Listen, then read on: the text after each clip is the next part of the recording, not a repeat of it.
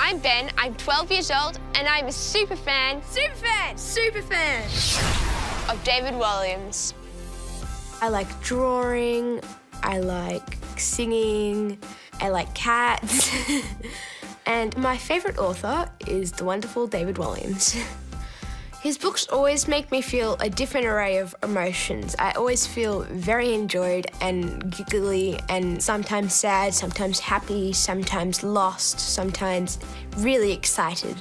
And it's always sad when I get to the end of his books because then I don't have nothing to read. I wrote to David Walliams in research for a school project, and I got the letter back while I was on the trampoline. And I went inside and I read it, and then I went back outside and I did the most flips I've ever done in my life. David Walliams has also inspired me to become an author/illustrator and to write children's books as well. I'm really nervous and excited to meet David Walliams because I have so many different questions and different things I want to know, and I'm very excited. When I woke up, I just woke up and I was like, I'm reading David Walliams today. Not many people do get to meet their hero, so I'm very lucky and oof. Okay, I think this is it. Wish me luck.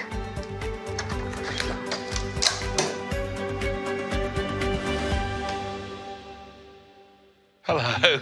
Hi. How are you? I'm good. Nice to meet you. Nice to meet you too. So you're my fan? Yes. My one fan? Thank goodness I've got one. So you got some questions for me, is that right? Yes, I do have a few And you've read all my books? Yes. Right, OK. What was your favourite?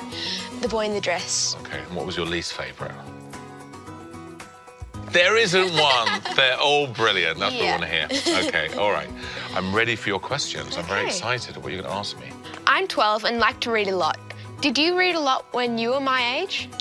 I think when I was your age, I probably was reading, but before then I was a bit of a reluctant reader until I found a book that I really loved, and that was Charlie and the Chocolate Factory. And that was a book I read for myself for pleasure, because of course there's books that grown-ups tell you to read, aren't they? You know, at school, or maybe your parents tell you to read certain books. But it's great to find books that you love and you just want to read yourself. What about you? What was your first book that you really loved? Probably the BFG. Good choice. Good choice. What did you want to be when you grew up? Well, I don't think I have grown up yet.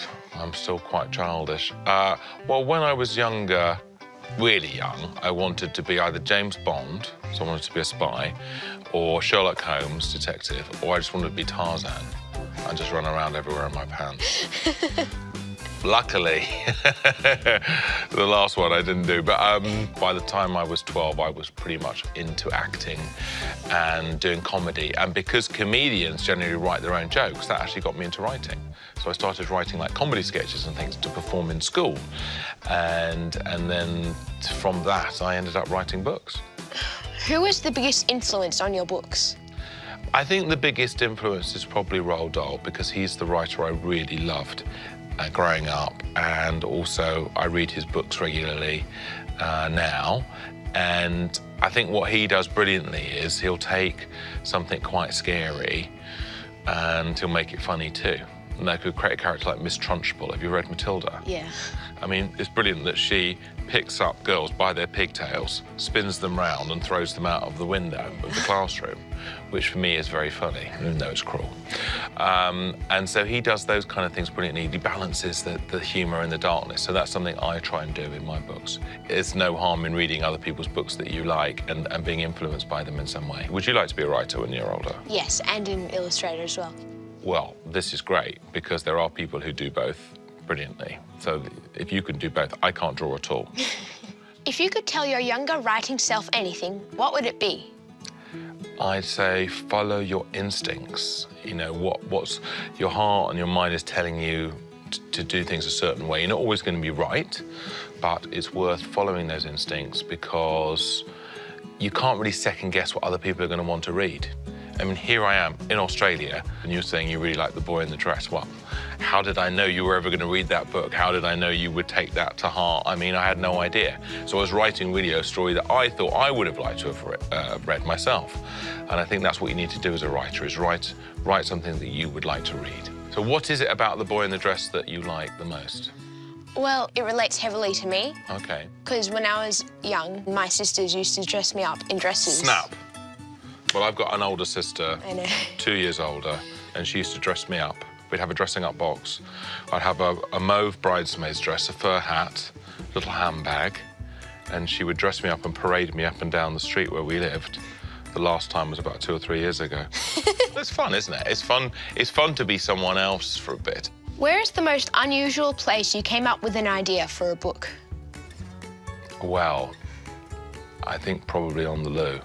There's not much to do, is there? You're just waiting, really, aren't you? And so it's often quite a good place to come up with ideas. And then you've got paper there, you can write the ideas on. Do you have any advice for me?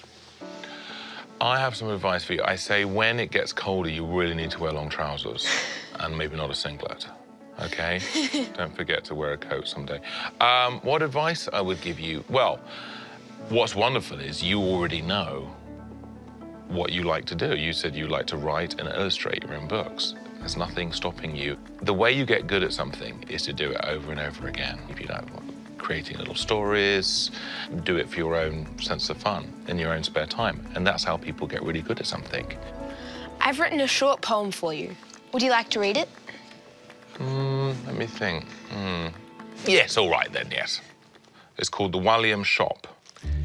He opens up at 8:30 and lures kids in with marshmallow bait and ice creams that are out of date. Raj opens up a bonbon crate that turns his sign to the open slate, and kids start entering at an alarming rate. Ben walks in rather meekly, looking for his plumbing weekly. Alfie walks in and says hi to Raj, then grabs a packet of lollies, large. And as my rhymes come to a stop, Dennis in a dress struts into the shop. I love it. It's brilliant, and the illustration is fantastic as well. This is great. Can I keep this? Sure. Can I put this in my book and pass it off as my own and not give you any money?